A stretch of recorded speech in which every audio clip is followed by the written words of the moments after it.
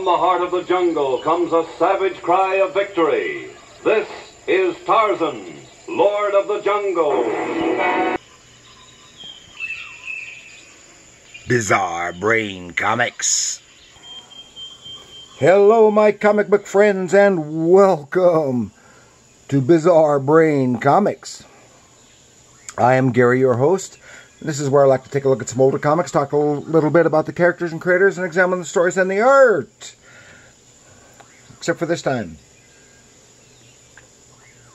This is going to be part 2 of my photo covers from Dell Comics featuring Gordon Scott as Tarzan.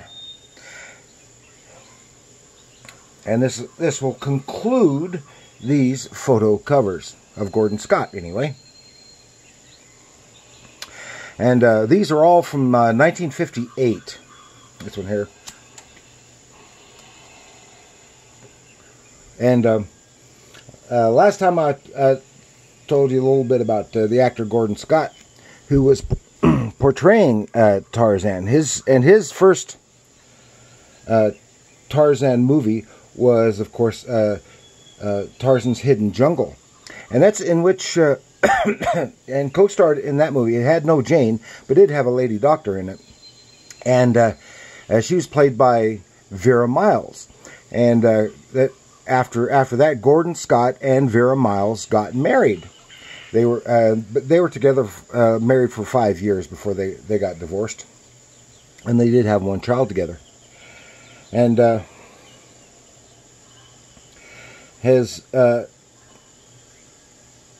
and then, of course, his next film was Tarzan and the Lost Safari, which I talked about a little bit about last time.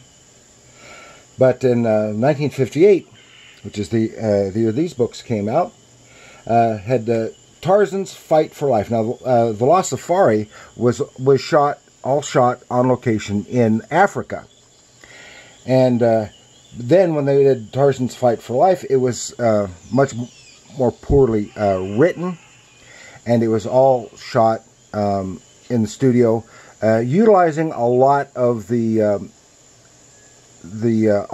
location footage from the previous film. And that is the only theatrical Tarzan movie that he made that had Jane in it. After that, they had Tarzan and the Trappers, which was actually TV pilots for a TV show, which is later put together as a movie run on TV. And that also had Jane, and that Jane was played by the actress Eva Brent. Very, very lovely young lady. May very well have been the loveliest actress to play Jane in any of those Tarzan movies. And they did not. Now, at this time in the comic books, of course, they had Jane, and they had Boy. Now, Boy had only been in the movies with Johnny Weissmuller, played by Johnny Sheffield, until he outgrew the part. Then they the same producers produced a series of Bomba the Jungle Boy movies, starring Johnny Sheffield as Bomba, until again he aged out of the part.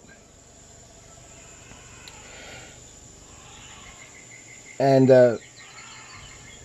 he did Tarzan and the Trappers. Then he had after that in 1959 he starred. In this time period, the rights changed hands from Saul Lesser, who was also producing at this time a Tarzan radio program, which the opening of which you heard at the beginning of this video, which was by and large a better written production than those earlier Tarzan movies at the time, and the Lost Safari did fairly well at the box office and was much better written. So when it changed hands from Saul Lesser to Cy Weintraub, that's when they made Tarzan's Greatest Adventure. They took a look what worked there. And so they went back, shot it on location again, got rid of the ugh, ugh, me, Tarzan, you, Jane dialogue, completely eliminated Jane entirely, and Boy. Now, when Lex Barker was playing Tarzan, they had another boy, but he wasn't Boy. His name was Joey. He was another orphan that Tarzan and Jane had adopted. Now here, with Eva Brent as Jane, he had another boy, orphan boy that they had adopted for those two things, and his name was Tartu, and I think it might have been short for Tarzan too, but they called him Tartu, and that was the last of those. Then had Tarzan's Greatest Adventure, and it was indeed a great Tarzan adventure movie. Very action-packed, and one of the villains in that film was played by Sean Connery. And so Tarzan, they even used it in billing later when it was re-released. Tarzan kills James Bond. Because he did. Here, this is issue 101 with that one. Here we have a very rough copy of issue 102. These are all, like I said, from 1958. And issue 104, The Voice of Mumamba. And I think that shot is taken from the Lost Safari. And then... Oh, one other thing is, in Tarzan's Greatest Adventure, there was a female character. And she was a slight romantic interest for Tarzan, and she was also played by Eva Brent, who had previously played Jane. But she was not Jane. She was a lady pilot. And then in 1960 was the last of the Gordon Scott movies. Tarzan the Magnificent, which had no relation to the novel of the same title.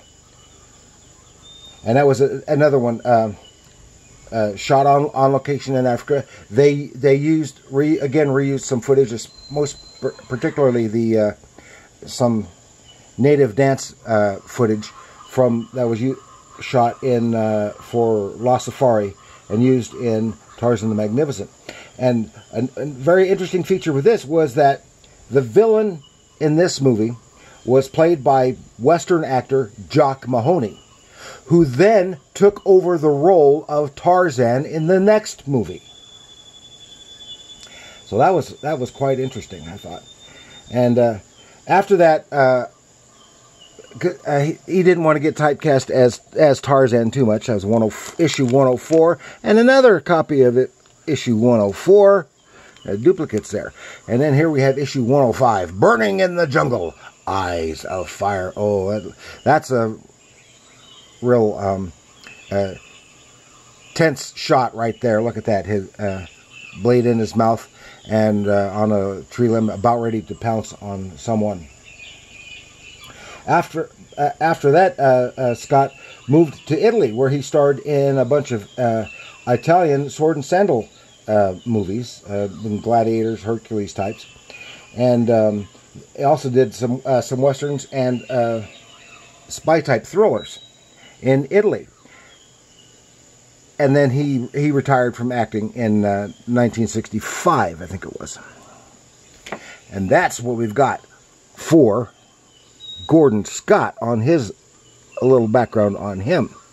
Oh, that's a good one. That's a real good one. Then we have 106, a very rough copy, Prisoners of Castrum Mare. I remember that one. And as I said, remember, they had Boy in these books, even though at the time they did, but they did not have Cheetah. There was only one instance that later during the time of the Tarzan TV series starring Ron Ely, they had a few issues that tied into the TV show, and they had Cheetah in those. This is issue 106. It's very rough. It says cover detached. Here's issue 107, The Mysterious Valley of Monsters. And again, all this, the interior artwork is done by Jesse Marsh and written by Gaylord Dubois, as far as we know, with the exception of the backup stories that was of Brothers of the Spear, done by Russ Manning, and as you can see, flanking these books here, some stuff by Russ Manning, who was a superior draftsman to Jesse Marsh, although the Jesse Marsh stories were very enjoyable, and I don't badmouth Jesse Marsh. And these would usually have a lead story with Tarzan, solo Tarzan adventure, and then often have one with featuring Jane and or Boy with Tarzan. This is 107. And then there's another good one, 108. And that is the last of my copies of photo covers featuring Gordon Scott. I'm not sure what issue they stopped the photo covers. Probably just a couple after this. This is 58, and I have several from 59 and 60. So it's probably just one or two issues after this, if not this being the last one, being the last of the photo covers. Then they go back to the great cover painted covers. So that's what I've got this time to finish up my Dell Comics Gordon Scott photo covers of Tarzan. But I have many, many, many more Tarzan comics to go through. So tell me what you think. Do you like that little bit about the background of Gordon Scott? Yeah. And do you like the photo covers? Do you prefer the photo covers over the painted covers, or vice versa? Let me know. And if you have any questions about anything at all, well, within reason, that I might have a chance of being able to answer about myself, about my comics, anything like that, ask me in the comments below. And remember, comics are art.